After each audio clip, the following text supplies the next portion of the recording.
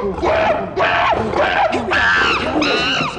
where we're surrounded by every clique in the quarter. Notice how they all keep amongst their own. Follow me. Let's go and meet them. Oh, that was painful. Okay, here we go. Over the top.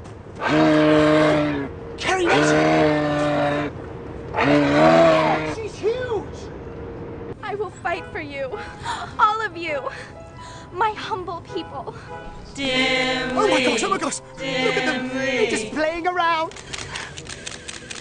Oh, now look at these guys. It may look dangerous, but they're actually just playing. It's positively prehistoric. Oh, danger, anger, love it. Oh, look, over here, this is the young female. Now, she would typically spend 4, 5, maybe 12 semesters in her group. Eventually, she'll grow up, explore, get life experience. Oh.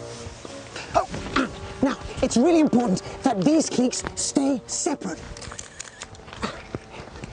in order not to upset the delicate balance of nature. Oh, nice camera.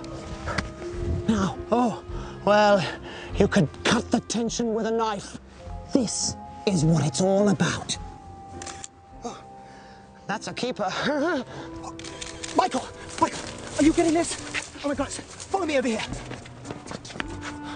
It's the alpha female.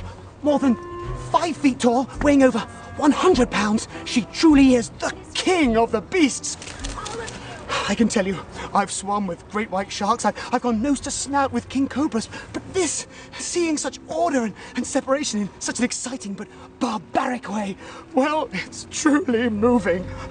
Oh, quick, photos. In. Come with me, look. Look at that, look. She's totally beautiful. She can't see me yet, though. Look at this bone structure. It's quite remarkable. I've never seen anything like it in the wild. Look at the respect she's commanding. You know, I think I'm blending in quite well. Don't cry for me. You all can try out for the talent show. Because it is not just for Meredith. It is for you. All of you. This is probably the best documentary I've ever made. Thank you, Mommy.